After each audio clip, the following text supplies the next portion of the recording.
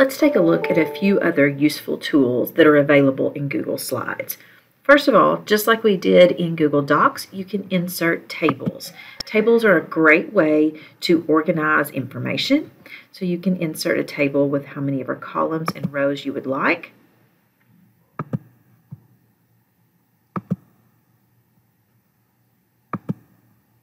And when you get it inserted in, then you can change the shape of it, make the columns bigger. You can change how big the lines are. You can change the color of those lines. You can do lots of things with it to format it, and then you will have your table there. And one great use for tables is to insert a table that has two columns, and then you could put a question here, and then have your students put the answer in the other column. Just a great way to kind of help keep things organized if you have them working in a Google slide deck. But tables are a great way to display data or questions that you may want. Another option is voice typing. So we had voice typing in Google Docs as well, but you can do voice typing here, but it's just a little bit different. So I'm going to go up to Tools, and I'm going to go to Voice Type, but notice here it says Voice Type Speaker Notes. So in Google Slides, it won't let you voice type directly onto the slide, but it will voice type down here in the speaker notes. So if I hit click to speak, then everything that I start to say when I hit the record button is going to be recorded down in my speaker notes, period. And then when I finish with using voice typing, I can stop the recording, and then I can move what I have typed into my slide, period. So I've stopped the recording, and now I'm simply going to copy and paste, and I can go up here and I can paste that typing, and it'll pop into my slide. Then I can change the size of it, and I can change the font, and I can make it look however I would like for it to look in my slide. So still can do that voice typing, just have to do it in the speaker notes and then cut and paste it up into your actual slide deck.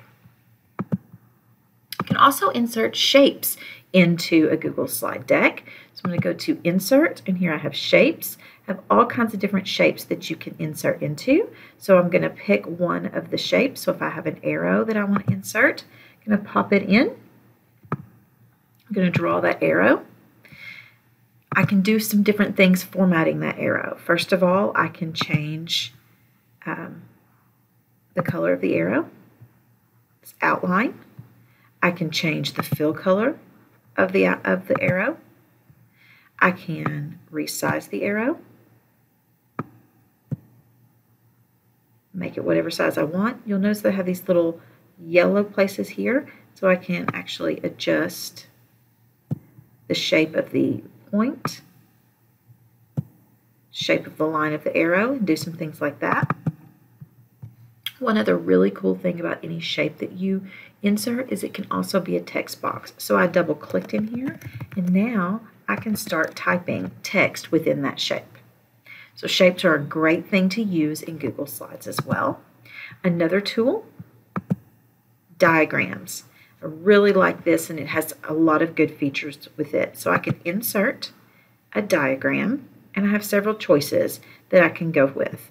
So if I click on Grid, for example, then over here it's going to pop up, and it's going to give me different options of things that I can insert. I can decide how many levels I want, what color I want it to be, and then I can insert it. Let's look at a couple other options of diagrams that we can insert. Let's say I want to insert a hierarchy. I can choose here. I can again see some different formats of ways I want to do that. I'm going to go ahead and change my level. Let's say I want 5, and I want them to be this color. And then I can go ahead and choose the one that I like, pop it in there, and then all I have to do is click in each box, and I can change the text to create that diagram that I want. There are other diagram options as well that you can choose from that you may want to check out. Timeline is a really great one. So you can look at different timelines and put those in there. You can also look at different cycles and diagrams like that. So you may find different things that you want to pop in, and then again, all the text is going to be editable, so you can change it to make it look like what you want. There is also the Explore function, just like we had in Docs.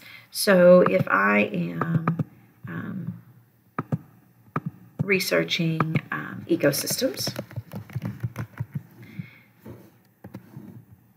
then I could always either go down here and hit my Explore button, or I could do Explore from the menu. I'm going to hit Explore. And now it's going to bring up this search where I can explore. So at first, it's going to just explore layouts because I'm in a Google slide deck. But if I click on ecosystems or type in ecosystems, now I'm going to get web searches about ecosystems where I could get more information. I'm going to get images that I could put in. And then if I had anything in my drive about ecosystems, those things are going to pop up as well. So the Explore button, the Explore feature works the same as it did in Google Docs. There are a few other tools that I just want to mention briefly. So you can insert other things like charts and graphs. We're going to learn a lot more about those when we get to Sheets, but you can pull anything that you create from Sheets into a Google slide deck. You also have word art, which you may have used in Word in the past, but you have word art where you can do those. You can insert lines into yours. So if you want a divider line or a curved line or different types of lines, you can put those in there. You can also insert slide numbers. So if I do that one, then I can turn slide numbers on and off. I can tell it whether to skip the title slide or not. And then I can hit apply. And now I have a slide number down at the bottom in case you want to keep track of that. So there's just a few other tools that you can find in Google Slides.